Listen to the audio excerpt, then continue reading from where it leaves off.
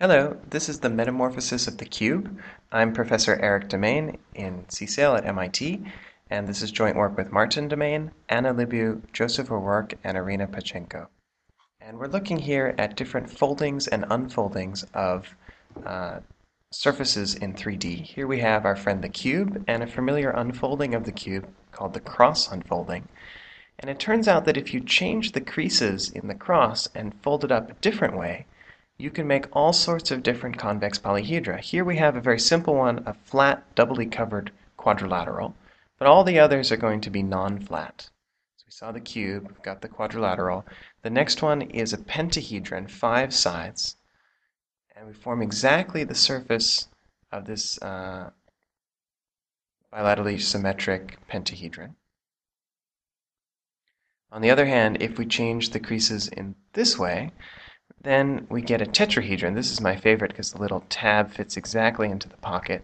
Get exactly the surface of that tetrahedron. Not a regular tetrahedron, but a tetrahedron nonetheless.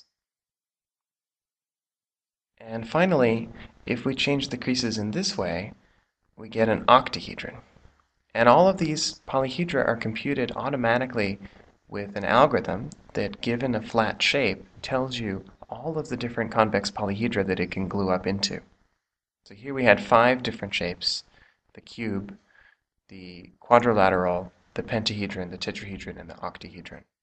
But for different polygons, you get different 3D shapes. And just to give you an idea of the range of unfolding, unfolding is a lot harder. If I give you a 3D surface, you cut it up and try to unfold it. When does it overlap is a big question. That was an example of a non-overlapping unfolding. There's quite a variety in what you can do. Here's a particularly fun unfolding we call the stoplight unfolding of the cube. Looks like a stoplight. And here's one example of another 3D convex polyhedron you can fold it up into, which we call the Spaceship for technical reasons. And again, the algorithm automatically computes all the different 3D convex polyhedra you can glue that flat shape into. Here we go back to the cube. And this is ongoing research in computational geometry.